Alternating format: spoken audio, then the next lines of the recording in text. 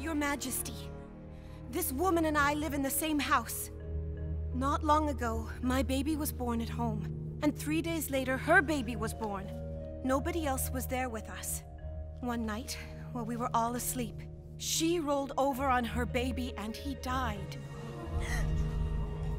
Then while I was still asleep, she got up and took my son out of my bed.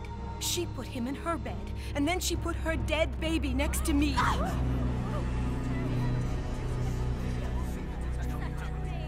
In the morning, when I got up to feed my son, I saw that he was dead.